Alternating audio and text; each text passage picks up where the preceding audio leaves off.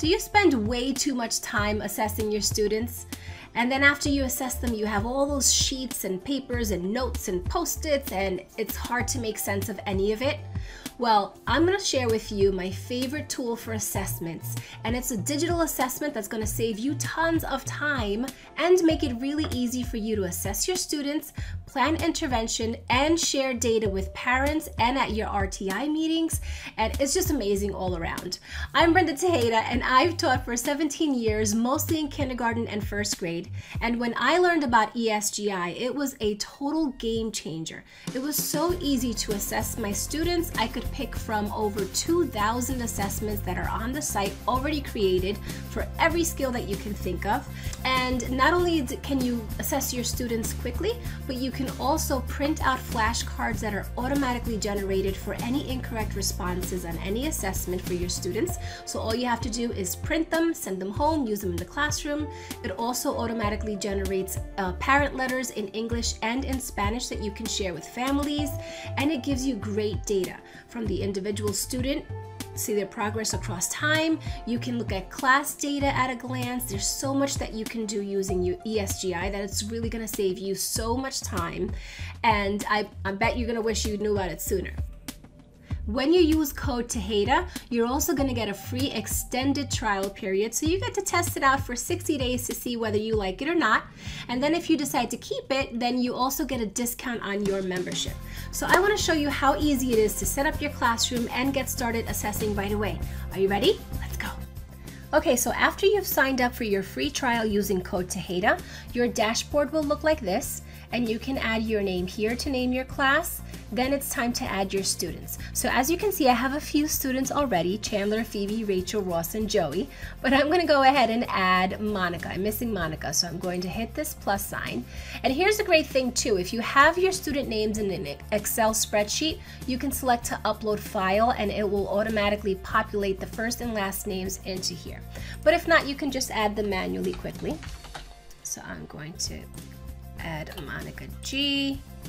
And then if you're going to add more than one, you can select save and add another so that this stays open.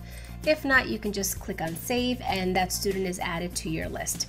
Now it's time to select an assessment. So as you can see up here, I have different tabs for different categories of assessments. You can add subject tabs to customize them for yourself. And then all you have to do is, when you're in the correct tab that you want to assess, you're going to select to add a test.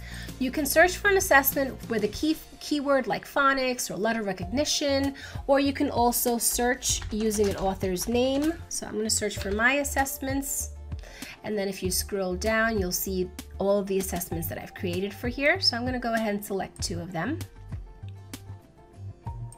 And when you check them off, they're automatically added. So when I click done, you're going to see the assessments already in my bank. Now, the reason that they have information on the pie charts is because I have Chandler selected here, and I've already given him this assessment.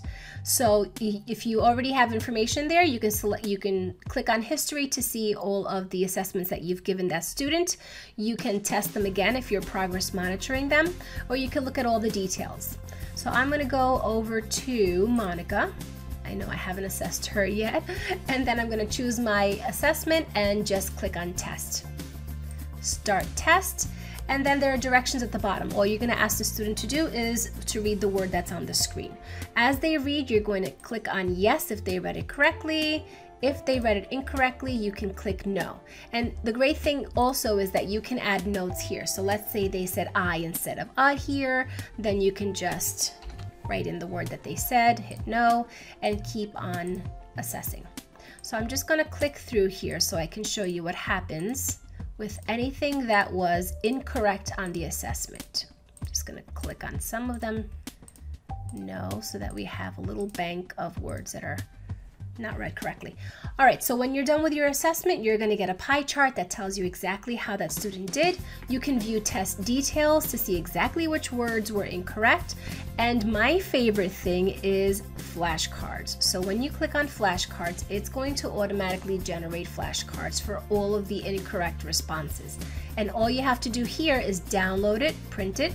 You can use it in class, you could send it home, you can even download an email to the caregivers at home so you don't have to do anything with them. And then you can progress monitor that student to see how they do over time. Isn't that super easy? I love it. There are so many different assessments that you can choose, and you can also make parent letters in English and in Spanish. So that was really just the tip of the iceberg of everything that ESGI can do. I just know you're gonna love it because it's going to save you so much time. So make sure you click that link below. Don't forget to use code Tejeda, T-E-J-E-D-A, for your free 60 days, and then come back here and let me know what you think.